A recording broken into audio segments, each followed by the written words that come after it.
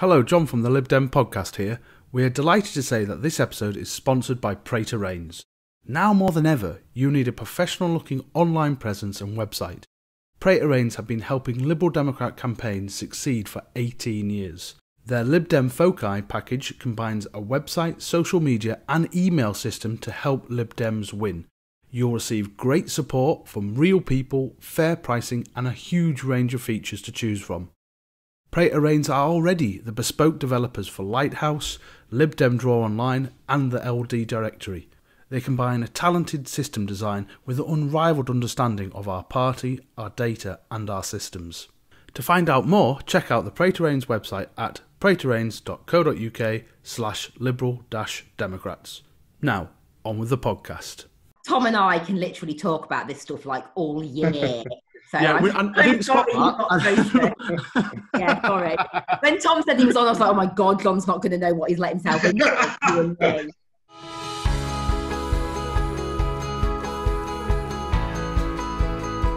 Hello and welcome to the Lib Dem Podcast. Thank you for downloading and watching this episode. Now, we've got something a little bit different today because in previous episodes, we've had people with lots of experience who have been in wards for decades and decades and decades.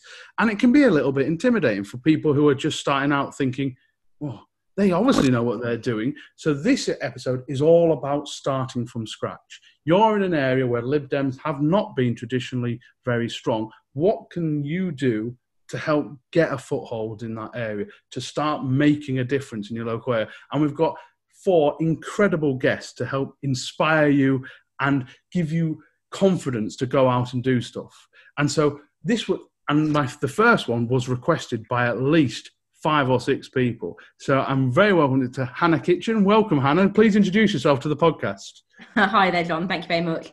Yes, I'm Hannah Kitching. I'm a councillor and also the Lib Dem group leader on Barnsley Council, elected in 2018. Brilliant. And then joining us from Bromsgrove in the Midlands is Joshua Robinson. Hi, Joshua. Hi, John. Thanks for having us. My name's Josh. I'm a local party chair of Bromsgrove. And returning for his second stint, we didn't scare him off, is Tom Gordon from Wakefield. Hi, Tom. Hi, so I am the sole Lib Dem councillor elected to Wakefield, and I was elected last year in 2019. And last but by no means least, we have Connor Kiernan here from Wyre. How you doing, Connor? I'm good, thank you. I'm Connor. I've been a member since 2016, and I decided in the middle of a pandemic it was a good time to start campaigning. Right, brilliant. Well, that's why you're here. So you can see we've got a range of different kind of levels of where you guys are at. So, Hannah, shall we start with you? Okay, so explain your story. How did you get elected? How was that process for you on getting started? So I joined the party in 2016. I'm sure you can't guess why. And got involved. Well, so my local party is Rotherham and Barnsley. So we have a local party that basically what happened during the coalition years was that Barnsley local party ceased to have enough members to actually exist. And so it was pushed together with Rotherham. So and I live on kind of like the very far west tip of Barnsley, sort of as a local authority area. So I kind of joined this local party that like didn't really have any relation to me and, you know, my area and where I lived. It's this massive, great big expanse of places I never go, and didn't really have a huge amount of interest in, to be honest. But I joined anyway because, you know, I needed to do something. And we were lucky enough the following January to have a by-election in Rotherham, a council by-election. Everyone was kind of bored. It was the middle of winter. It was a fallow year. And all of the Sheffield team got involved. And specifically, I suppose, Councillor Shafaq Mohammed, who I think, if you're not familiar with him, you need to familiarise yourselves with that gentleman because he is absolutely superb. And he sort of, you know, dragged me through really and got me engaged with campaigning. And then, so before I got elected, you know, we had a general election, we had quite a lot of national and local by-elections. So I really had a chance to kind of like get stuck into campaigning, and I had support from people both in my local party and Sheffield local party to make something of where I live. So my ward is called Penistone West. I live in the ward. That's where the majority of our members are out of the whole local party. And we felt it was a ward that we could make a goer of, really. So that's what we did. So we put out a survey. It's always a good step. Fly a kite, as Shafak called it. Find out what people are thinking about things. Collect some contact details, and just see what's going on. Just to give you some context, I've lived in this area for sort of 13 years now, and up until that point, I'd never been able to vote Lib Dem in a local election because there was never a candidate in my ward. And in 2016, which was the preceding set of local elections, there's 21 wards in Barnsley, and we didn't stand a candidate in any of them. Oh. So when we say starting from scratch, we are, there was, and when we first started doing surveys and started knocking on doors, there was sort of almost no point asking vote intent. There's no point asking how do you normally vote, because the answer was never going to be Lib Dem, because they literally only got the chance to vote Lib Dem once every 4 years, and then largely didn't still. So we put a survey out. We started doing a little bit of, we put some leaflets out first. So I think when you're in an area that's brand new and hasn't heard from you at all, if you go and start knocking on doors, people are going to be like, who are you? Who are you and what do you want? And particularly because that's not something that the other political parties have done.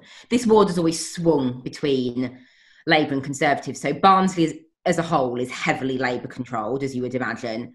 There are 3 Conservative councillors in the adjacent ward to me, which is very rural. And my ward always sort of flipped between Conservative and Labour. So it's kind of a sort of 50-50 vote, really, and that was how it was at parliamentary level for a long time. So we put some leaflets out, started telling people who I was, why I was wanting to stand for the council. We had a really simple message, which was getting a fair deal for Penistone from Barnsley Council. I can talk in more detail about why we chose that message later if that seems relevant. But once we put out, I think 3 or 4 bits of literature before we started knocking on doors. And then by the time we started knocking on doors, which I think was probably the January, February, with the local elections in May, people were recognising me. So we'd knock on the door sort of with our latest leaflet and say, have you seen the latest leaflet? And we were getting some recognition. And the campaign just grew from there, really. And I won in May 2018 with a 700 majority. Wow. So did you stand, so you got going in 2016, and then there was when did you actually start campaigning to win? So in my ward was really autumn 2017, because someone called a general election, we just got sort of tied up in other stuff and campaigning elsewhere. So it was at that point. And just to make life really exciting, I was also the candidate for the regional mayor at the same time in 2018. So Joshua, you are the chair of your local party. So what's the kind of story with Bromsgrove, starting that and getting that moving? So similar to Hannah, it was like, Hannah could have just told the story of Bromsgrove if she wanted to, though, because it sounds very similar, to be honest. I've been around, obviously been at uni. I've been a member a bit longer. I've been a member since 2012, but I've been at uni and stuff. And I ended up in Bromsgrove. And when I joined Bromsgrove local party, there was 4 people crowded around a room as an exec, joined with Wyre Forest local party, and there were a couple of people who just kept the local party ticking. And fortunately, along with myself, a couple of others, new people got involved, One of them being my now fiance, Siobhan Hughes, and who's our councillor, and Rob Hunter, who's a councillor as well. And we started doing that. We as I had saying with Hannah, we picked 2 wards, which, so my motto always is the right candidate in the right place at the right time. So it's pointless having the best candidate in the world if we put them up in a really Labour facing area just after the tuition fees. It would never end well.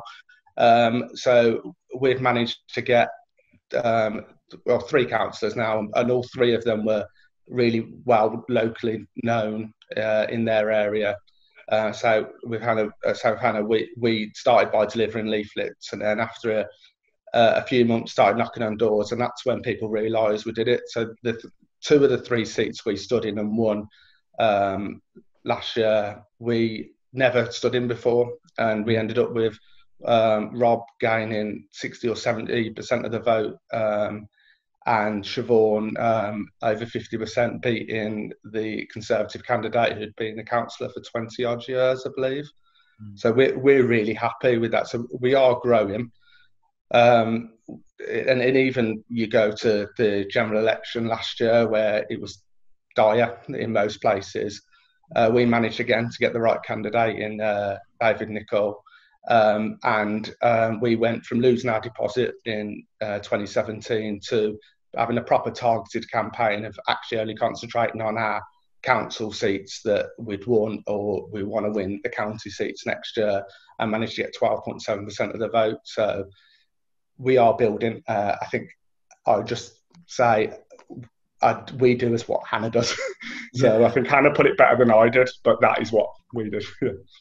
And Hannah's kind of ruined my show notes that I had planned about kind of like, you might not win on your first attempt kind of thing, and set yourself little goals and having that 2 or 3 election strategy. I actually think Hannah might have frozen. Either that, or she's really listening intently to us. But she'll come back on at some point. But really important. You said about getting that start, and Hannah has drifted off. She will come back in, no doubt. Now, Tom, you've been on the podcast before. Now, your experience, because I think some people are quite nervous about starting. And so, what was your story, and how did you get over that hump to think, right, I'm going to start? So, again, not too dissimilar to what Hannah's already said. I am now elected for my hometown, which is Nottingley, which is the furthest away ward from Wakefield, which is the local authority.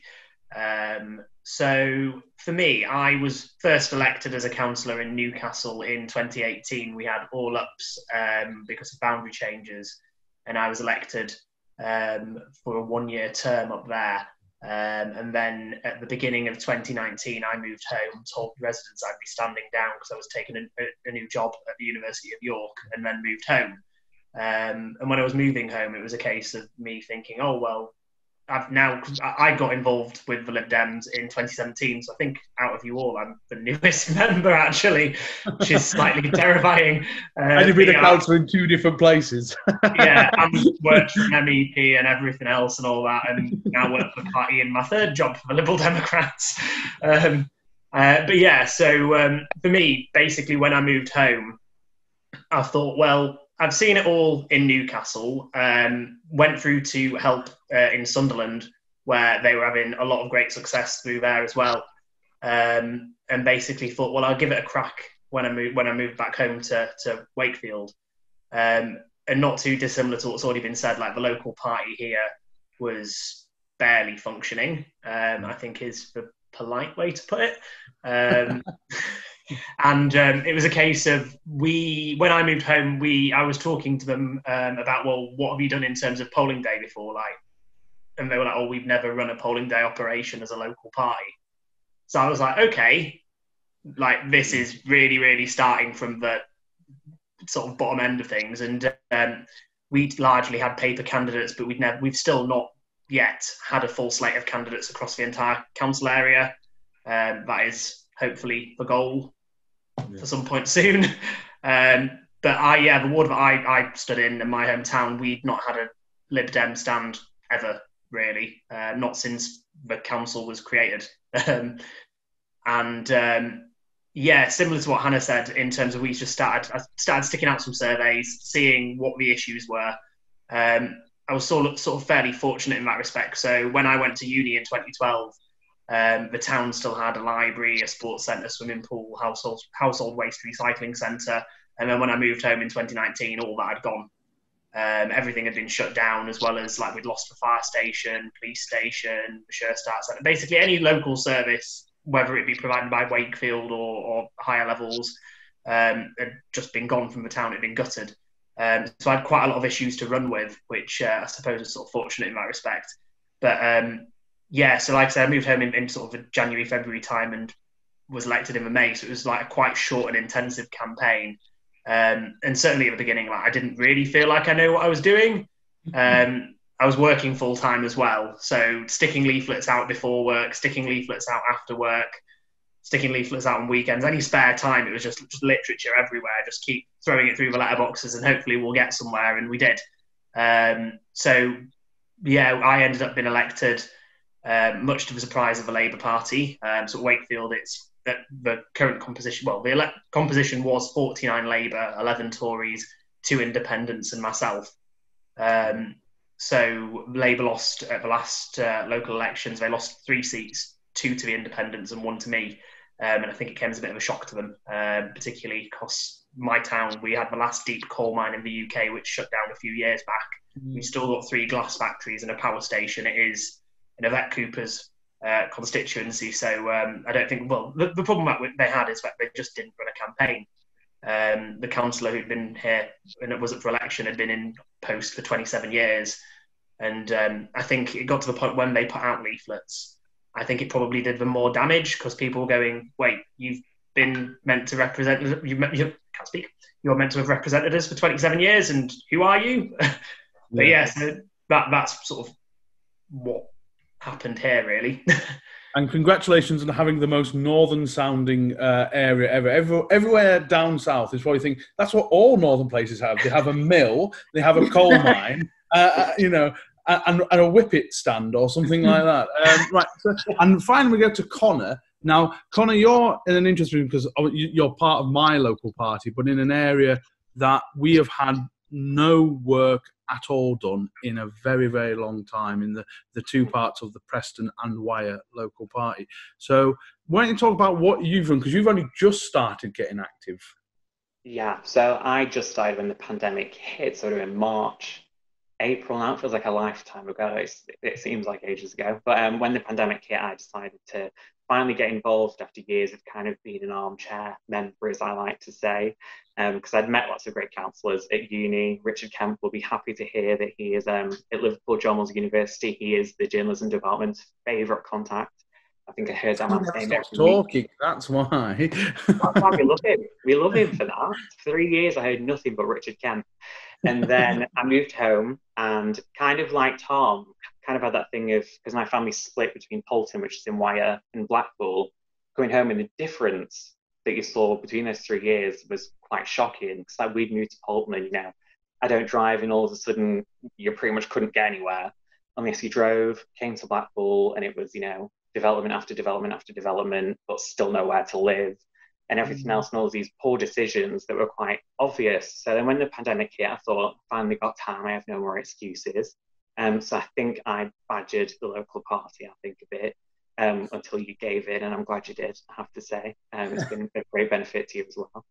And then after that, I just hit the ground. I did my first boardwalk with you, and then within a month, I'd reported about 100 pieces of casework.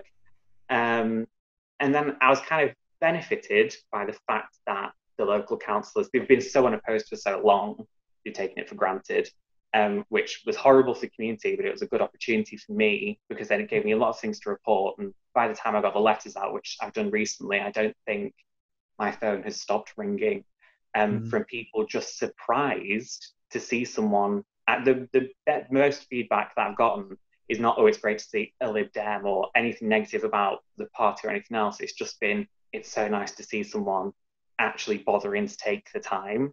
And I think for anyone starting off, that's the main thing for me. I was nervous about, people are going to be like, oh, you're a Lib Dem, a true blue area and all that nonsense. but people really care about you caring about them. And that's the one thing I've taken away from it so far.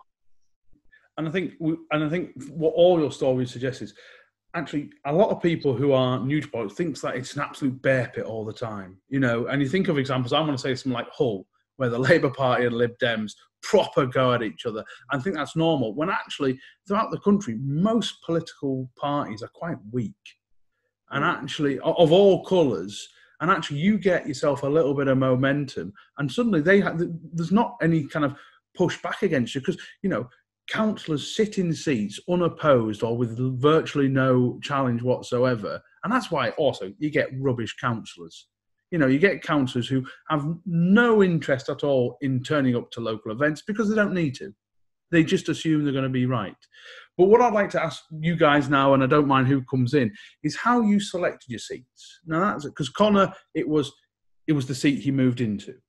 You know, now what other discussions happened with you guys about? Did you think, right, I'm going to sit down tactically and think, okay, where is my best opportunity? Similar to what you were saying, Josh.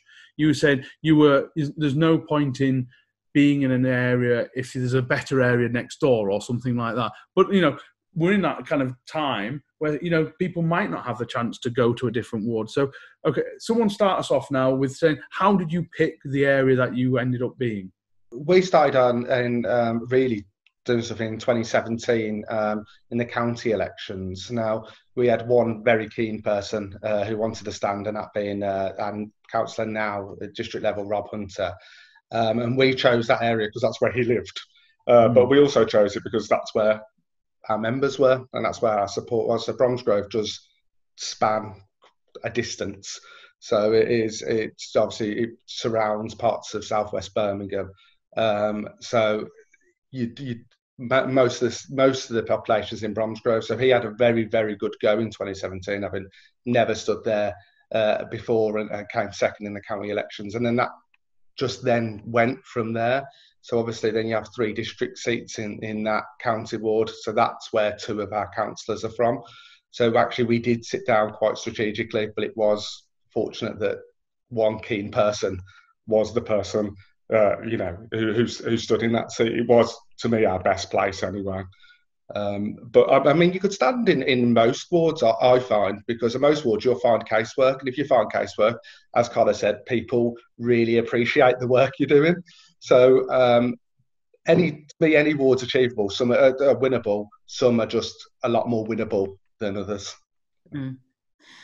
Yeah. So where I stood was essentially where I lived, and it was quite sort of serendipitous, really, in that the local party had sort of been keeping an eye on my ward, because that's where the vast majority of the members are. So out of sort of 120 members across Barnsley and Rotherham, we've got about 30, 35, 40 just in these 2 Penistone wards. Wow, that's quite a lot. It's largely due to demographics. It's largely the demographics of the areas, and, you know, the sort of people that might join the Liberal Democrats. So that was an easy decision, really. In that I personally wouldn't want to represent a ward that I don't live in. I know a lot of people do, and do that very successfully, but for me, you know, I needed that connection to my community, and it's quite an easy ward. Well, I say that it's got a town in it, which is obviously Penistone, then some sort of surrounding villages, which makes it, you know, you've always got a story and you've got an anchor. You know, people see themselves as coming from Penistone, so it's quite easy to anchor people to that. And then in terms of our other target ward, so in 2019 we got 3 more councillors elected. So one in my ward, because obviously that's the best way to do it, is to get your ward companions. And then two in other wards. One was, again, we had an enthusiastic campaigner who was very keen to be a councillor, who wanted to represent the area that he lived in. And that, you know, sort of capitalised on years of just Labour neglect, really, to be honest, just Labour complacency. And then the other ward actually was quite interesting, because we found an issue in that ward, basically the Labour Council decided in their infinite wisdom to build a massive three lane gyratory roundabout on a small urban park, which you can imagine how pleased the residents still are about that. And I got involved in that because it's this side of Barnsley, so it's the road that my residents drive on, to get into Barnsley. So I got involved, and they were furious that I'd got involved. It's not in your ward. It's nothing to do with you. Why is Councillor Kitching sticking their oar in? Well, because my residents asked me to. It's not difficult, is it? So I got involved with that and got involved with the campaign group and sort of started pushing that as an issue. And then we actually approached one of the members of that local campaign group and asked them if they were willing to stand for us. And he said he was. And we got him elected. We got him elected to that ward in 2019. For us as well, there's an element of parliamentary boundaries. So the ward that I'm in, the adjacent ward and this issue ward, all sit within the Penistone and Stocksbridge constituency, which is a constituency shared with Sheffield, and that's where I was the candidate in 2019. Brilliantly well, but that's that sits together as a constituency, so it made sense to target those wards and build up our profile within that parliamentary constituency, and Sheffield are doing the same on their side of the border. So yes, so there were those other considerations. I mean, we'd love, there's all the wards on the other side of Barnsley, over in the Dearne Valley, which are demographically completely different to mine. A lot of ex-mining communities, quite significant levels of deprivation still. And I would love us to get councillors out there because they need better representation than they're getting. Labour take them for granted so badly, but we don't have the membership out there, and we don't have. I don't know it. It's not where I live. So we don't have this. We don't have anyone that's got a story. And I think before I finish, someone says to me repeatedly, people vote for a story and an emotional connection. And while doing casework and stuff is brilliant, because it shows them that you're willing to work hard, what people really connect with is that personal story and that emotional connection. And I think to some extent, it doesn't matter how hard you work, if you can't make that connection with voters, you're going to struggle to win them over. Mm. So, I mean, I'm not breaking any confidences with Connor here, because we had a chat, didn't we, Connor, when you first decided to get active, and you were really, I thought, this guy, as you go, when someone says, I really want to get Kiernan, get active, all LibDem's going to go, ooh, kind of a new person. And we had a conversation about, because the power base in our local party is in and around Northwest Preston, where I've been a councillor for 10 years. And we had a chat. So, did you want to? Because in Lancashire county elections, you could stand anywhere in the thing. Did you want to come to an area, learn from an area that's already pre-existing, has development and stuff like that, or did you want to do something in your own patchway, literally the opposite end of the constituency to where our power base is?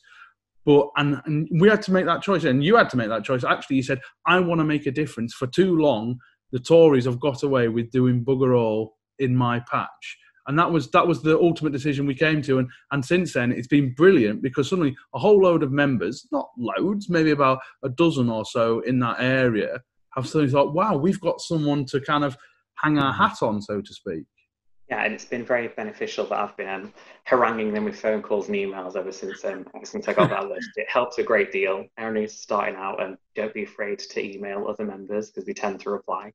But no, for me, it was that thing that you said. I could have come over Preston North way and done it that way. But for me, kind of like what Hannah was saying, given my background in journalism and storytelling, it's going to be a lot easier for people to grasp me, the person who lives in Poulton, campaigning in Poulton for Poulton people, than it would be this person who's dropped in from elsewhere. And I think as well there's a perception that I had, particularly when I spoke to other kind of young Lib Dem members at uni, that they had the impression of a lot of political parties drop people in.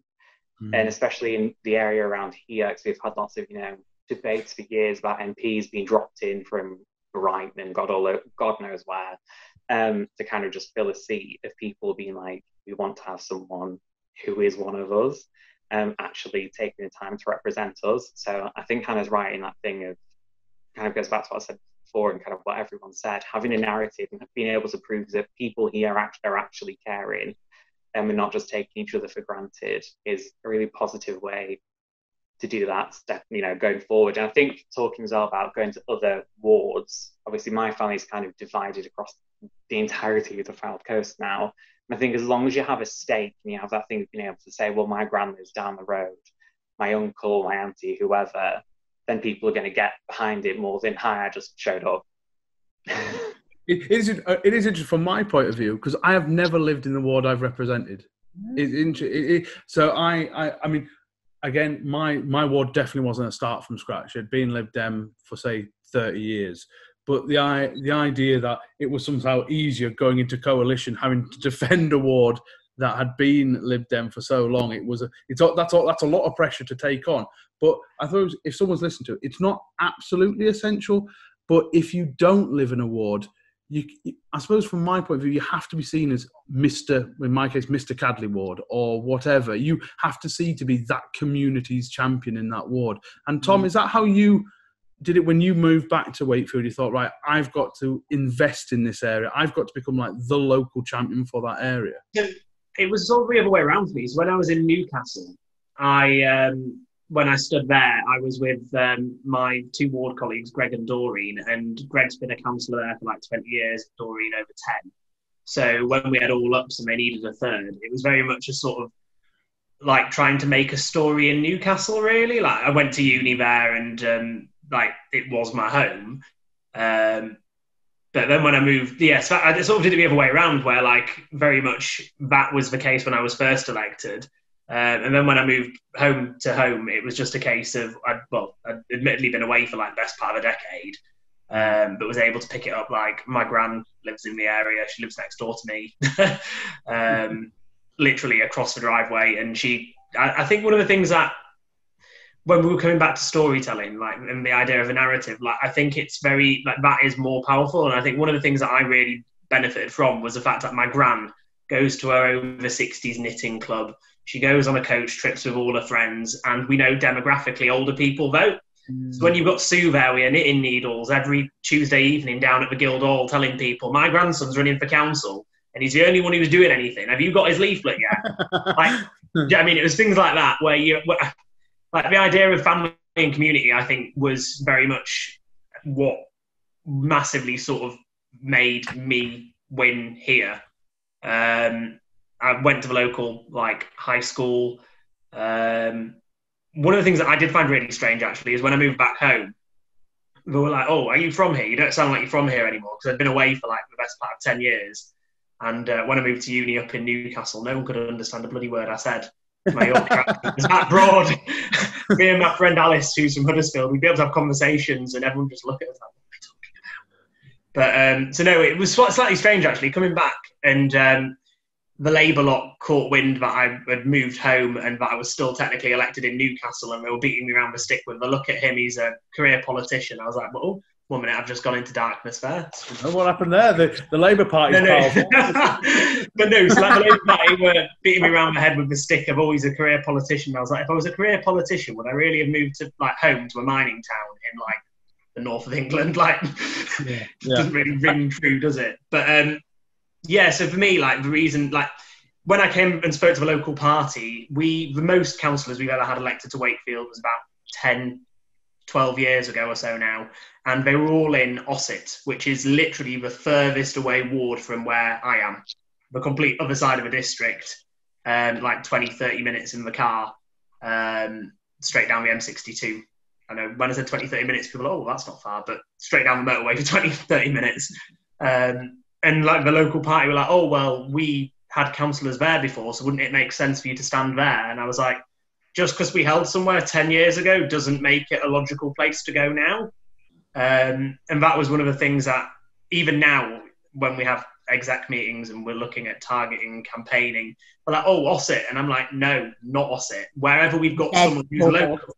Yeah, exactly. Like wherever we've got people who live, where they preferably want to stand and where we've got issues, not targets for the sake of previous history, because we know that's not relevant. And I suppose you're now in the position where you'll be thinking, okay, once you've made a breakthrough, I get that. So you'll be thinking, so you're the councillor, you're the Lib Dem in that ward. Is it a 2 or 3 member ward? So we have 3, they're all 3 member wards and we have 21 of them. So yeah, and we elect the thirds. So are you now then, is the next step for you to try and fill those other 2 places? You've had that breakthrough and now is it to consolidate it? So hopefully, like that's very much a plan. Like we should hopefully be doing well here. We've now got a small team. So when I moved home, I think we had like 2 members in my ward. And I was one of them. So it was very much like bare bones. We've now got, I think we've got I think we're just shy of 10. So we've like grown, like it might not sound like loads, but we've then still got loads of people who actually get involved and deliver for us. So like the last round of focus that I delivered, we recruited another like 6 or 7 deliverers. So like we are growing and we are doing things even if we've not necessarily got the members. But yes, it's very much like the natural progression is to hopefully pick up the 2nd in my ward and the 3rd in my ward. We've got another candidate in a neighbouring ward but one who wants to stand and win there, and he's putting out leaflets, doing all the right things. I think what's quite frustrating for me is that at Wakefield, like it has been so Labour dominated, like it's always been Labour run as Wakefield Council since it was created. And there was a brief spell where there was no overall control, but even then they were propped up by like 1 or 2 independents. So they've always just ruled the roost and done whatever they wanted with little to no scrutiny because the Tories don't do anything. So what's slightly frustrating is if we were to have like 21 candidates and loads of money in the bank, like we could absolutely go hell for leather at it and probably pick up like 2/3 of awards. It's just obviously building that capacity, the fundraising, and getting that messaging. So it is slightly, but so hopefully picking up my ward again next time round and another couple. But fundamentally depends on like, if we find people who want to win, then there's absolutely places in Wakefield that we can win. Yeah. And I suppose on all local pies, you have to assess if you overstretch yourself and win nothing, then that doesn't help anyone. You have to be a little bit, understand how much manpower you've got. Again, me and Connor have had a chat about how much it would take for him to win his borough ward compared to the county division. You know, and there's a massive difference from going from under 2,000 houses to suddenly 7,000 houses. What is that capability? What are your capabilities? Go on, Hannah. Hang on a second, John.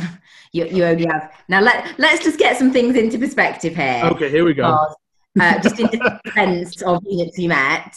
So my ward has over 5,000 houses in, and Sheffield City Council wards are 7,000 to 8,000 wards. 7,000 to 8,000 houses. When people with district councils start talking about, there's 1,800 houses in my ward, I'm like, well, you can talk on that 4 times a week, can't you? Right, there you go, Connor. There's your challenge. I want 4 times a week now. Or go and win the county. Yeah. Now, I want to ask you. Actually, what was the most nervous or challenging thing about starting up, actually, for you guys? What was the thing that you thought, oh my days, I'm not looking forward to that? I'll start this one, that's all right. So for me, it was like I knew all the theory of it. Like I'd done it before, seen it in action, helped on by-elections, but it was just for me, it was the figuring out, is it working? And like having that doubt in the back of my mind, like, no, it's so overwhelmingly Labour here. They get 2/3 of a vote. Like, it's just like not believing that actually what we were doing was making a difference. And obviously you don't know that until you start knocking on doors and speaking to people. And we didn't have much capacity to do that, and we did that quite late on. And then even then it was sort of like doubting the data, like looking at the numbers and going, well, no, of course, like if Jeremy, when Labour are getting 66% of a vote usually, and then you're knocking on doors and you're like, where is the Labour vote? And then they're going, well, where is it? Where is it? This can't be right. And actually, no, it was just that the Labour lot were complacent and crap and lost the voters. So I think it was just that sort of self-doubt that even though you can pick up any sort of guide from ALDC or the party or anyone else who's written a book on pick a ward and win it and apply it, but it's just that sort of having that self-confidence to believe that actually you can do it. Yeah, I couldn't agree more with that. When you're knocking on people's doors, and we had our fantastic candidates who got elected, you put in so much time and effort in those like really late nights, and you're just sitting there going, we knocked on this last year and it was rubbish. How is it so good this year? This can't be right. And actually feeling that, to me, it's different if you're going to be elected as a councillor, but to me, as trying to help people win those seats, it was really quite nerve-wracking because they are doing amazing work in our district council. But it would have been so bad if I woke up on that Friday morning and we'd lost. And it's that self-doubt that I find was the hardest thing to overcome. Yeah. I agree. Sorry, Connor. Yeah, two things for me. One, I loathe losing. I really hate losing. I used to think that I wasn't competitive. And when I said this to one of my university friends, she just absolutely like weed herself laughing. I thought she was just being horrible, to be honest. And then I heard this thing on the radio and this woman said, I'm so competitive that if I don't think I can win, I just don't bother taking part. And like, that is 100% me. So like campaigning for the Liberal Democrats, to be frank, is quite a long way out of my comfort zone because, we do a fair bit of losing, don't we? And like the thought of the humiliation of like putting 13 leaflets out and, knocking on all those doors and then not winning, like it was just a really quite unbearable thought, to be honest. And then the other thing for me as well is relying on that team. So Tom is like a bit of a one-man campaigning wonder. He does it all. Like he needs to learn to delegate, but he has the skills to do it all. I don't. I can't artwork leaflets. I can't run a printer. I can enter telling data on Connect and I can like look people up, but I fundamentally, I can't use Connect. I'm like I can't use Lighthouse. I can't use Nave. I can't use any. I'm just not very good at any of those things. So because as we've discussed, if I don't think I'm going to excel at something, I just don't bother going there. So I have a team around me of people that do that. And that is, I think, quite a constant source of anxiety to me, because at the end of the day, we work with volunteers in this game. This is people who give their time for free. And then in addition, we ask them for money because their time just isn't enough.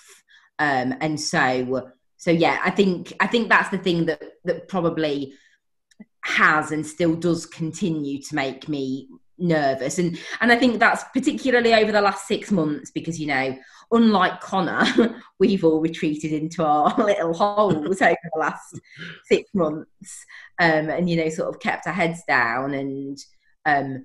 And the last year's general election was bruising, and that constant need, I think, to rally people up and bring people along with you and build your team. I love it. That's the bit I love, but it's tiring. It does feel tiring sometimes. What about you, Connor? When after that first conversation with myself, what were you most scared of? Kind of to follow on from what Hannah said, I've always been someone kind of in the little hole poking the head out, but not getting very involved. And I've always used to, with my background in journalism, being the one on the other side of the camera or the situation in a way. So for me, initially, it was getting over that thing of I'm going to be the person that people focus on to come to things to sort out, and I'm not just going to be the person in the background, twiddling away and sorting things out. And then as it went on, me as a person, I love having a plan, like a solid set plan. And if there was, I suppose, a glorious little plan that some Lib Dem activists had found somewhere, as Hannah said, would be the exact opposite, and we'd be winning all the time, and it'd be wonderful. But there isn't one. And that kind of set in to a bit of anxiety. I felt a bit like imposter syndrome at times. Like I'd be walking around and I'd be thinking, who are you to start walking around and start complaining about potholes and curbs and everything else? Like, no one's going to listen to you, shut up. But I think, especially being in a situation where I don't have a team, obviously with John and everyone in Preston, they're all lovely. But with no one super local, it was finding those people around me who were very supportive about it. And luckily, my family are very enthusiastic about me and getting out there. But that was the main thing for me, of kind of looking around me and like, oh, I'm actually going to do this. I'm actually going to do something completely different. And as Hannah said, is that was completely maybe mad to do it in the middle of a pandemic, but you know, masked up and gelled up and just get on with it, don't you?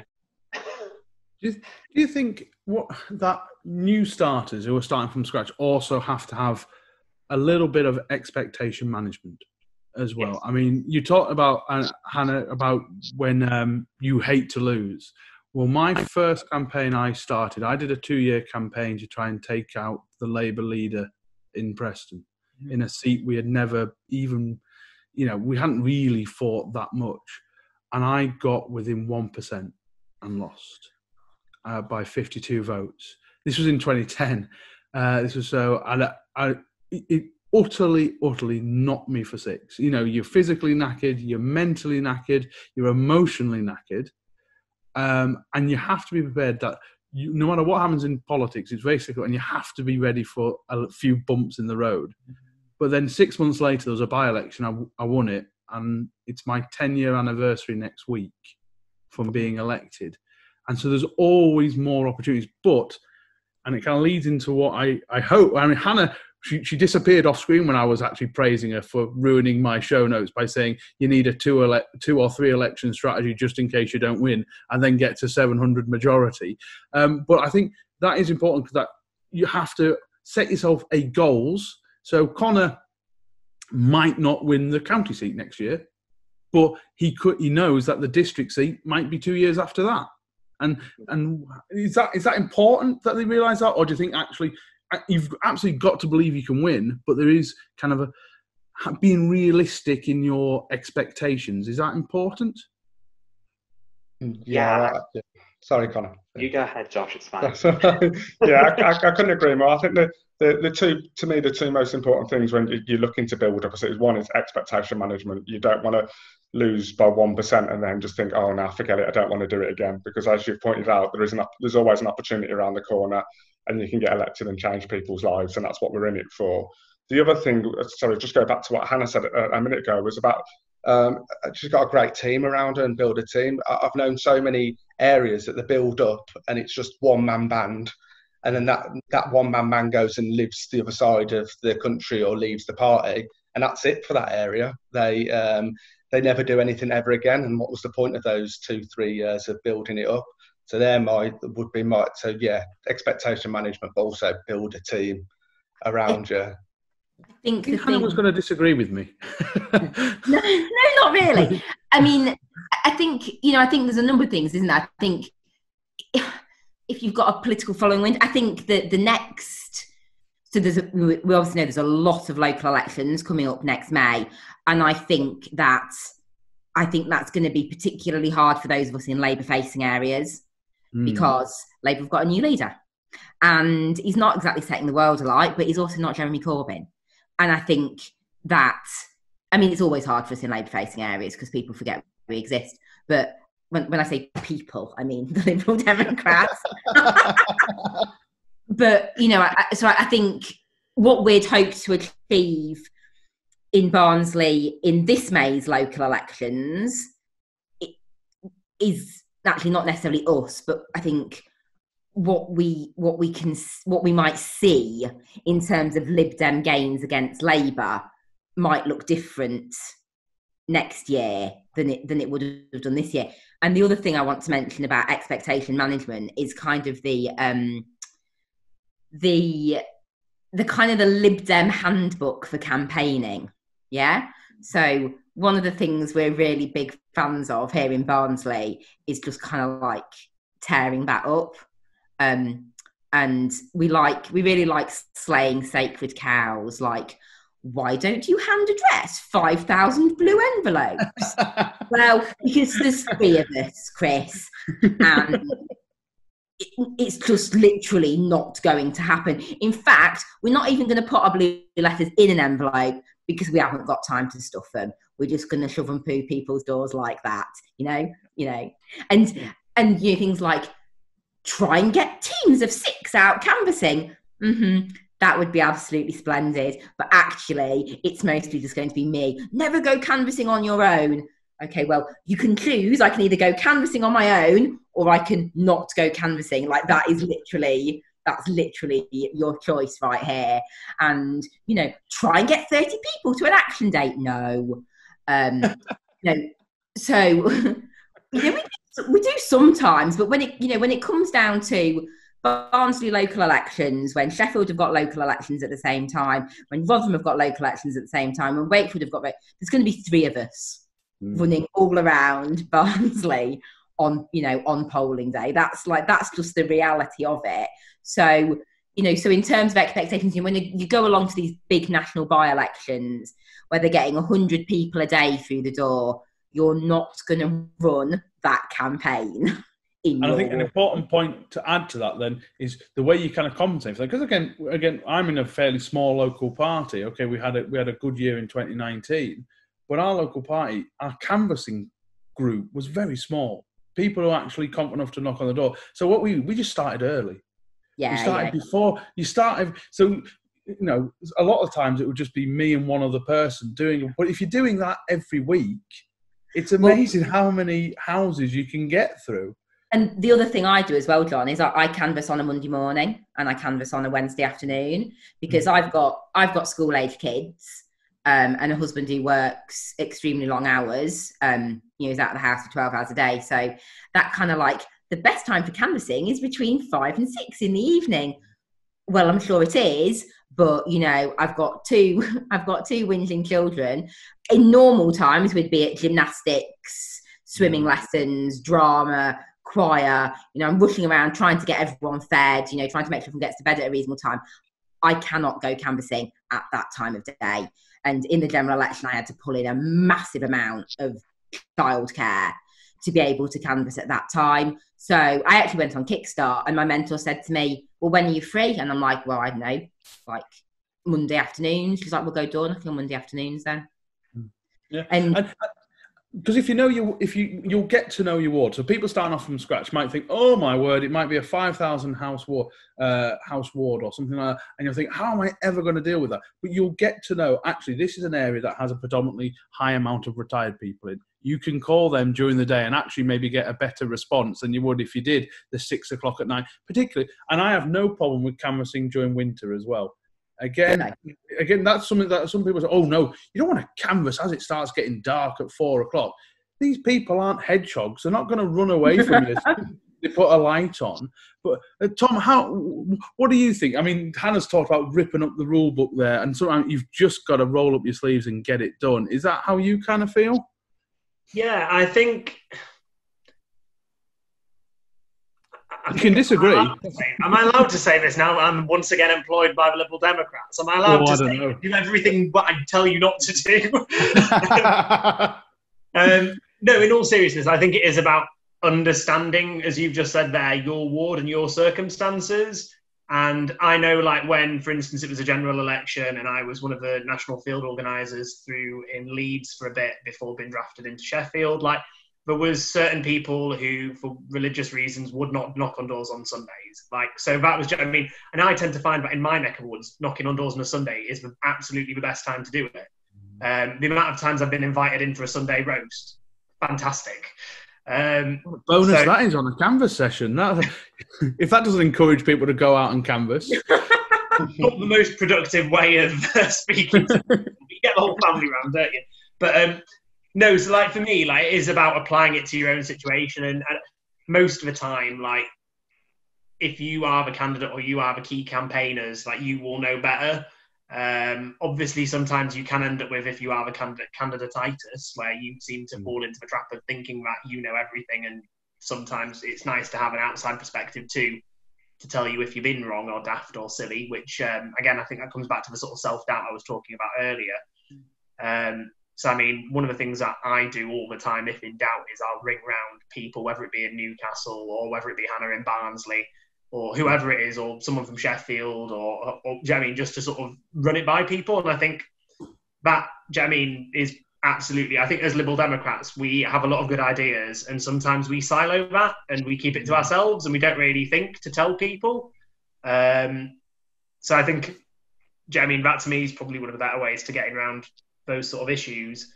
One of the other things, though, for me, I was thinking actually what we were talking about earlier about sort of problems that you have when you're starting up. Like when I was standing at home for Nottingley at Wakefield last year, one of the things that I hadn't really prepared for or thought about was actually how nasty and intimidating it can be when you've got the machine of a Labour Party. Once you've woken them up, that can be really, really intimidating.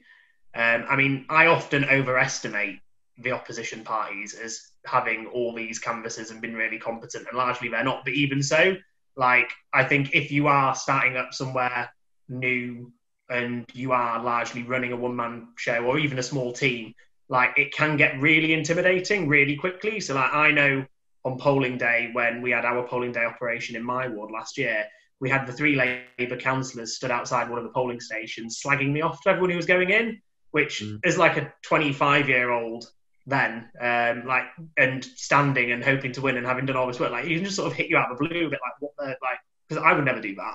Obviously, other parties have different degrees of what they think is acceptable, but and then as well, like, I had sort of quite a lot of nasty stuff shared on social media, and I think particularly if you are on your own or starting out, like, that can, like, eat away at you a little bit and make you start doubting yourself, and I think that can feed into it. But I think one of my biggest sort of fears that I have, like, particularly when I was starting up and doing things, was very much sort of losing touch with residents, and as well, like, that to me was like, what if I get set in my ways really early on and start thinking I'm doing things right and it's not feeding through?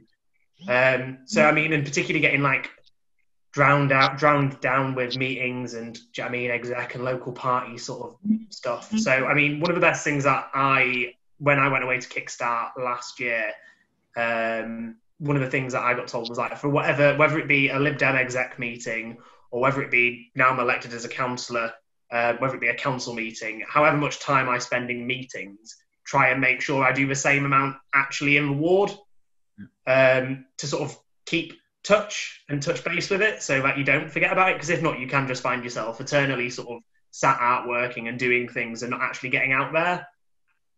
And we set our campaign as just a very modest goal. We just say, look, go out, just do an hour a week. Just do. It doesn't even have to be door knocking. Just get out there to your ward, feel the ward, walk around the ward. You'll find casework, and not only will you be visible, but also, again, it gets you used to the ward. And I suppose one thing that comes up, I want to touch a little bit on canvassing. I know canvassing we can't do right now, but it's probably the thing that most new starters are scared of. Oh, what if they slam the door in my face? I worked out I've knocked on 30,000 doors in the 10 years I've done it. And honestly, the amount of people that have given me proper grief is probably less than the digits on one hand. It really isn't that bad.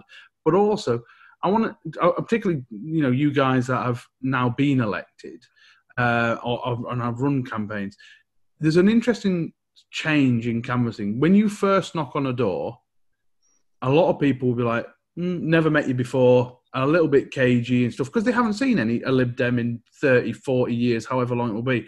But it was remarkable. When we took a ward that had been Tory for 40 years last year, it was the second time we canvassed them. And, you know, when actually we'd canvassed the first time and they said, all right, that's very nice, thank you very much for coming on. The second time, then we thought, wow, that's when we knew we were getting through to them, because suddenly they'd seen us, they'd seen our leaflets, and then the floodgates opened. They told us all there, you know, right, we're Labour leaning, but we'll vote you this time and stuff like that. Is that uniform across the patch? I mean, Josh, is that how it happened with you guys? Yes, as I said a little bit previously, we one ward we canvassed, and then 1 year, and we had an area in it. We thought, well, that's bad. I went and canvassed it a week before the election with the candidate, and I've never seen him happier. It was a great experience. But yeah, I mean, you do get the odd person that's going to not agree with you, but I mean, don't waste your time with them. Is my motto. You know, there's no point of having a conversation with someone who's going to continuously have a go at you for 20 minutes when you can knock on 5 more doors and probably get a couple more votes out of it. And a little bit, I agree with a little bit with Hannah again. So that's my favourite line today, which is great. We'll start. I agree with Hannah. T-shirt. Was the bit about don't wait for, so you say don't canvas on your own and stuff like that, but yeah, so don't wait for the dream of having 20 people out canvassing for you, a big canvas team, because it will never happen. Go out, go and knock on doors on your own, and you will be pleasantly surprised, I would find.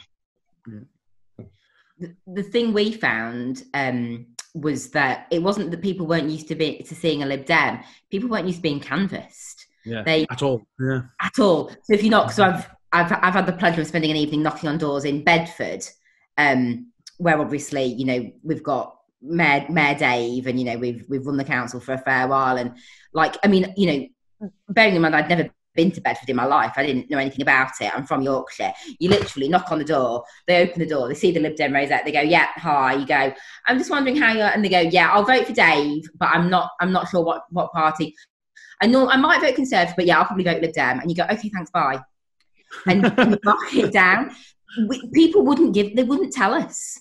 They would not tell us how they normally voted, because no one had ever asked them before. And we just couldn't get any canvass information out of people at all. And then what we found as the campaign went on was people would tell me, but if I sent, like, I didn't know Tom then, but if Tom, you know, came canvassing with me, they wouldn't speak to him. They wouldn't tell him anything, because they didn't. Why has this woman got random people out knocking on doors for her? That's very weird. We've trained them up a bit now, and you know, they're more used to it. And I think, just to pick up on what Josh said, I did canvass on my own a lot, but I would say the caveats to that are, this is my home, it's where I live, you know, I know it, it's a nice area, you know, it's a safe area. There are parts of Barnsley I wouldn't canvass in on my own. There's parts of Sheffield I wouldn't canvass in on my own. But my home, you know, where I am, I do feel comfortable. I wouldn't canvass on my own after dark. You know, I do only, actually that's a lie, I did it in the general election because I had to.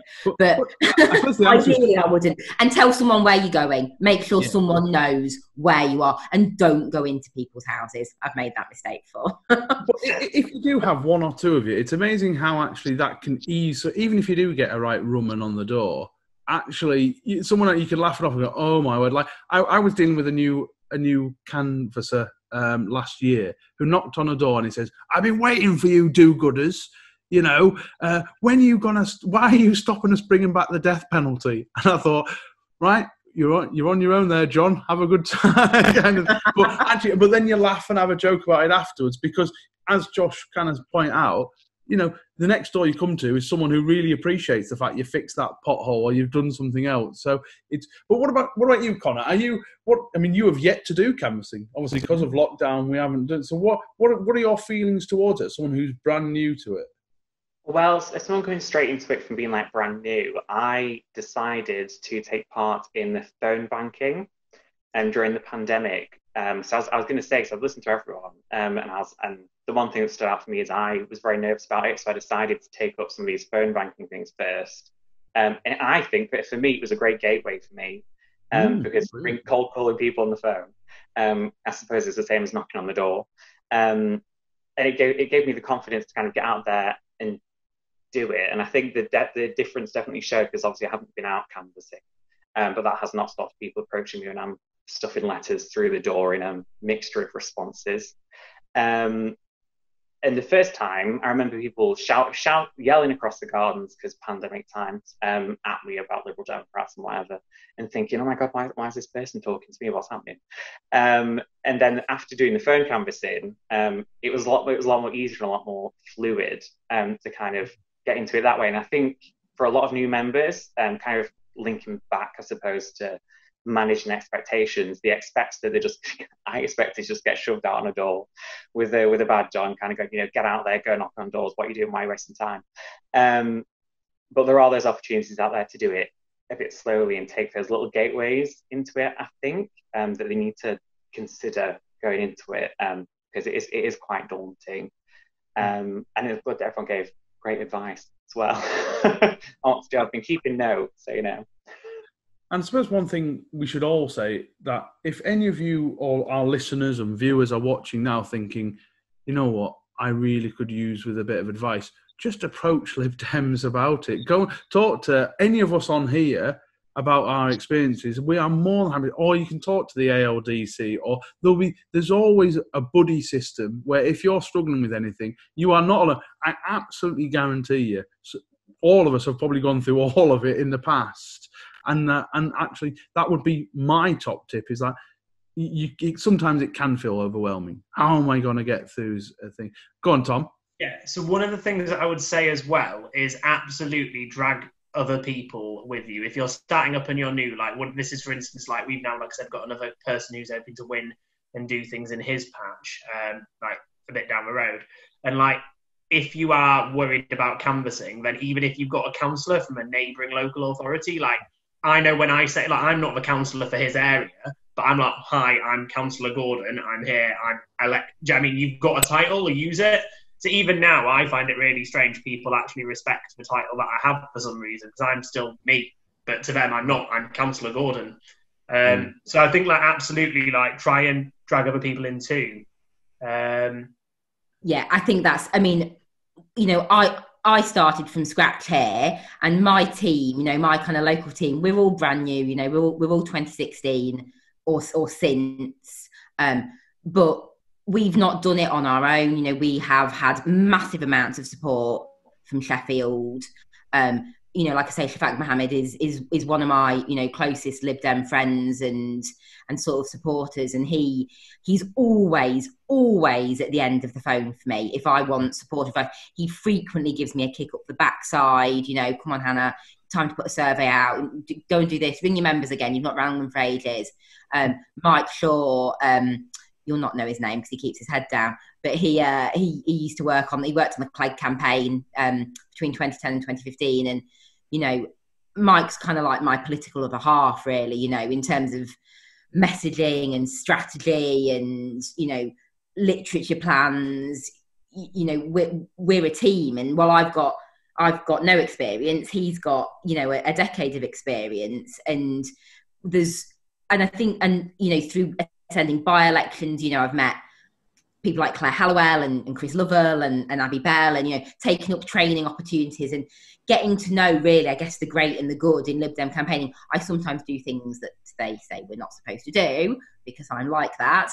But, it's constantly having, find out who the brilliant campaigners are in the party and pick their brains, because they've all got something in common, which is they want to see more Lib Dems get elected. When we say building from scratch, we don't mean doing it on your own. Find your allies, me and Tom talk, every week, bouncing ideas off each other. And that's, you need that. That's really important. Have you got that, Josh, where you are? The West Midlands is quite a derelict sort of region. We don't have any MPs, for example. Yes. We don't know where. I think there are dotted around a few people. So, I echo the advice from everyone there that basically it's up to people like us as well to get in touch with people from areas that aren't doing anything, to see how we can help, because obviously we are, as you said, all elected, all Lib Dems, because we want more Lib Dems around. It's, sometimes I think we sort of wait for someone to ask, go, I want to do some campaigning. Well, we've done it now, so why don't we offer our support more to people? And it's amazing how reciprocal that can be. So, like I say, Blackpool's one of the strange ones, and Connor, I'm going to bring Connor in because Connor's done such good work.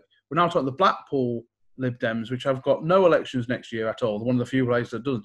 I'm going to use Connor and his campaign as a way of learning, and it's kind of a reciprocal arrangement. So I don't know if you want to talk briefly about that, Connor, and then what we'll do is to kind of wrap this up, because I realise I've kept you all quite a long time on this, but it's been a brilliant discussion. I would love for you all to give us your top tip for someone starting from scratch. But Connor, we'll talk to you first. Yeah, so obviously, like I said, we're starting from scratch here, so it's a completely blank canvas. And I started talking to one of the candidates who is weird because she's kind of half in Blackpool, half not in Blackpool, because of the way the boundaries are sorted out. And she was standing just north of me, so I got to talking to her because we literally bored each other, and I was like, we need to help each other out because I'm not doing this on my own. I need someone with me. I was like, you're coming by hook or by crook, you're helping me out. And then she was very active in the Blackpool group and started talking to them. And as John and I both found out, I suppose John knew before me, obviously, they hadn't really, it wasn't out of lack of effort that they've got in a situation where it's just Blackpool's a very difficult place for LibDems. It's not the type of place you expect us to be making gains or inroads. And because of that, they never really had anything to kind of congregate around and get excited about and all that stuff. So when I came along and I started talking to them, and then they've all kind of naturally just got involved with it because it is that reciprocal thing. They see that helping me will help them. And I think that's the important part of it. And it kind of goes back to what everyone else was saying about finding a good mentor. Anyway, I've been very lucky to have John and a lot of the Preston lot who are really good at what they do. And for me as well, it was taking that time to realise what skills I could offer on top of just being a candidate. So I took up a volunteer position with the local party on comms, because that's kind of my background and what I'm experienced in. And that has done just as much to teach me about how things work on the inside. And it also means I'm not just shoehorning myself as I'm just that candidate out there. I'll just do that and then not get involved in anything else. So yeah, it has been very good. I can't remember what else you were talking about, John. I was going to say, what's your top tip? What's your top tip? So so what would be your top tip, Connor? My top tip would be to not be afraid of getting involved. Kind of like what I literally just said. Don't shoehorn yourself. Turn around to yourself, look yourself in the mirror and say that you are good, you are worth the time, and that you can get involved however much you want to get involved. It's not anyone else deciding for you what your campaign, what your area is going to be like, what your campaign is going to be like, anything else. And if you're not comfortable with it, you need to speak up and say, I want it, I want this. Because if you don't ask, you're not going to get. Tom, what about you? What's your top tip? I think I would say, don't worry about getting it wrong. I know, if I look back at some of the literature that I did 18 months ago, I would absolutely just scream at it and say, why would you do this? What is wrong with you, you absolute heathen? And then now I'm doing stuff and it's apparently good and other people are using it in other places. So don't worry about getting it wrong, making mistakes. And I would say also, don't always think that just because someone is either older than you or has been in the party for 40, 50, 60 years, that they know better than you. Sometimes that can be detrimental when people think, oh, well, we've always done it this way, so we must still do it this way. And when you look at some places, that might be why we're not winning now when we did win there previously. And then, one more thing I would add as well is if you are an individual person or a small team and you're trying to start, you can still get data from councils, have some absolutely fantastic, get some FOIs, request for data, ask for everything. Some of the stuff that the federal parties stick out, like template press releases, are really helpful because they give you the data. But go away and ask for things, and try and be smart and see what obviously, if you see a nice glossy press release about Labour or Conservative council are doing X, Y, Z, dig into it, because quite often you'll find really good issues, and those make the best campaigns. Josh, what's your top suggestion for someone starting out? A little bit like what's just been said. Don't be afraid. Basically, you want to get involved because you believe that your area is going to be better. So every seat has can have a plan. So whether that's someone who's never done anything in their ward ever, up to us winning MP seats, we all have a plan. So don't be afraid. I say, as Tom said, you will put out some pretty rubbish leaflets probably at some point, and you will look back at it and go, it's bad, but it's probably better than putting nothing out. So don't be afraid. You will make mistakes, and try and reach out and try and engage with more people, because there are people across the party who can help. So. I suppose the other thing, my point of view is, having done this now for like say 12 years, is actually looking back at my hairstyles over the last 12 years have been utterly horrific, along with the leaflets. But final word will go to Hannah. Hannah, what's your top tip for anyone starting? I'm going to go for something super, super practical, which is, if in doubt, put out a survey. Surveys are just brilliant because they collect data. So you always put a vote intent on your survey.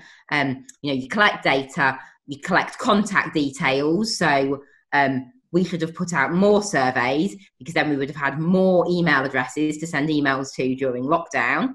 Oops. And also, what you find in these areas that have been taken for granted by either the Conservatives or Labour for a long time is no one's asked people their opinions. And don't get too het up about it. You can call it a 30-minute survey, or a environment survey, or a traffic survey, or a recycling survey. Unless you're really smart with Connect and you're planning on, sending out like targeted street letters to people who are over 75 and use buses and own a green bin, to some extent, processing the data for the answers to those questions don't matter. When you read through them, it will give you an idea of the issues, and you can tally if those issues match with what you're thinking. But you don't need to record we just record vote intent and contact details. And what we do, we put out a survey quite close to election day on something quite benign. And as well as the vote intent, we have a little box that says, yes, ! I'm voting for Hannah. And so those people that come back with so rather than it being like which party best represents your views, if you're looking for solid data for that upcoming election, you come back and these surveys are like tick, tick, tick, tick, tick. That's an absolute definite. How is that person voting on polling day this way? And when you're one person trying to canvass 5,000 doors on your own, that is a really efficient way of collecting data. And people just love it, because they like telling you the views. Put a self-addressed envelope in, otherwise you're wasting your time. And put an online link as well. But yeah, when in doubt, put out a survey. We're like, oh God, we've not contacted anyone for a while. What are we going to do? We're going to do a survey. There we go. Well, all I can say on behalf of myself, just thank you all for coming on. I really appreciate it. I don't know how long we paid you for to actually stay on, but I feel like we've got the money's worth out of you anyway. But no, thank you, Josh, Tom, Connor and Hannah, for coming on today. We really, really, really appreciate it. And like I said, to all our viewers and listeners out there, if you have any questions, if you're not sure about anything, either contact the Lib Dem Pod at LibDemPod, or email us at libdempod@gmail.com. We are more than happy to pass on anything to these guys if you want to ask them directly, or you can find them all on Twitter or social media or whatever else.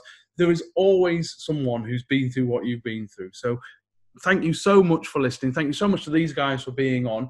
We've got loads more episodes coming up with not just guests, but also great campaigning tips like this. So do subscribe to the Lib Dem Podcast so you never miss an episode. We are on YouTube, we are on Facebook, or through your podcast providers. So thank you very much for tuning in, and we'll have another episode very soon.